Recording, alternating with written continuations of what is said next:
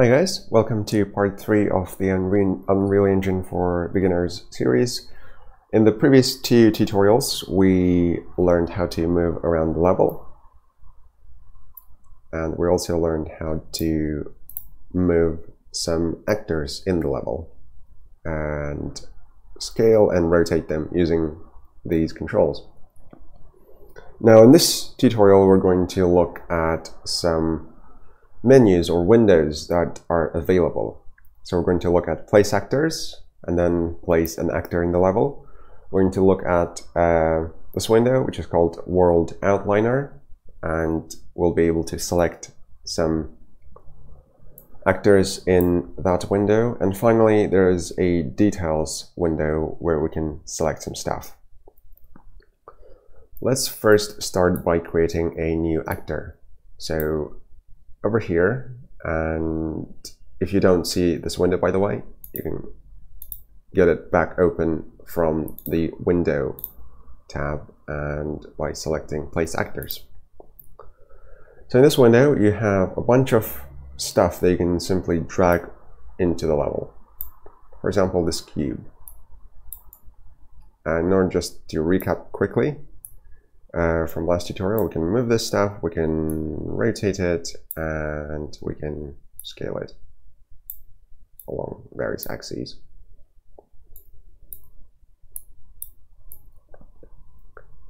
Okay, so let's start the game, and you will see that this thing fell, this cuboid, but this didn't. The reason for that is because,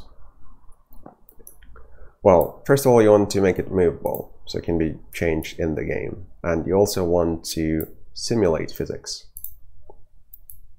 all of which can be found in this details window.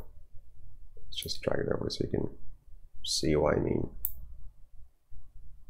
This transform sub menu is where you can set the mobility to movable. And you can go to physics to enable physics simulation.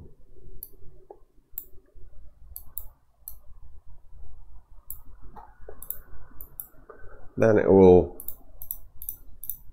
have very similar properties to the cubes that we already have in the game. So that's for creating new actors. These are just simple sort of mesh actors. Mesh is like a 3D object or 3D shape, what it looks like. But in the future we'll be adding more complex things. For now we're sticking to simple things.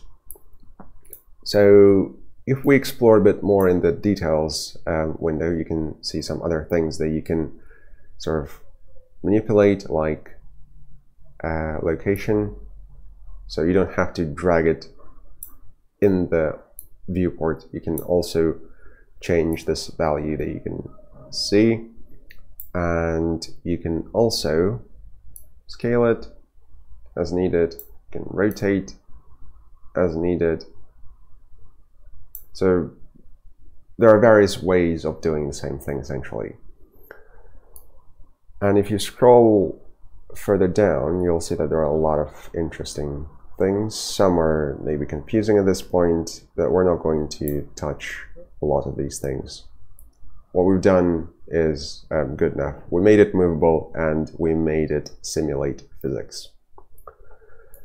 The last thing we're going to look at is this World Outliner, which lists all your actors in the game, and it even has nice folders you can group your actors with. For example, you can collapse the arena geometry, which is all the things that provide geometry to the level. We don't want that. We don't want lighting. We don't want render. In which case, there are not many things, as you can see. So we've got our first-person character, which is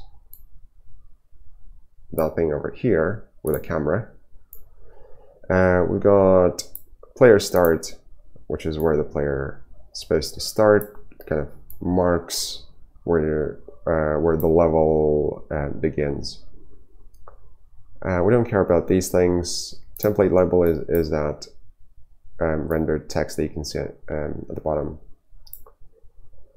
And finally, our cube that we just created, which doesn't really have a name, it just says cube. So we can right click and we should be able to rename it.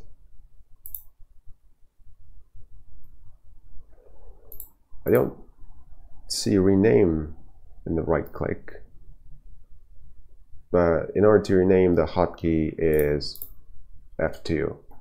F2 is rename in almost every place in Unreal Engine, so it's a good hotkey to know. So press F key on this thing and rename it to my cube, for example. In which case, the name of this thing is now my cube. Oh, you can also rename it in my details if you wanted to.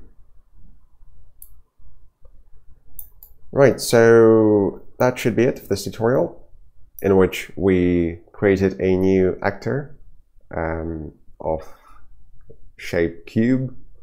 We manipulated its properties using its details window. In particular, we changed its transformability to movable, and we also set its physics simulation to true, so that it can be controlled by the physics world. And we also looked at the world outliner to have an idea how to structure our actors in the level. And on this note, thanks for watching.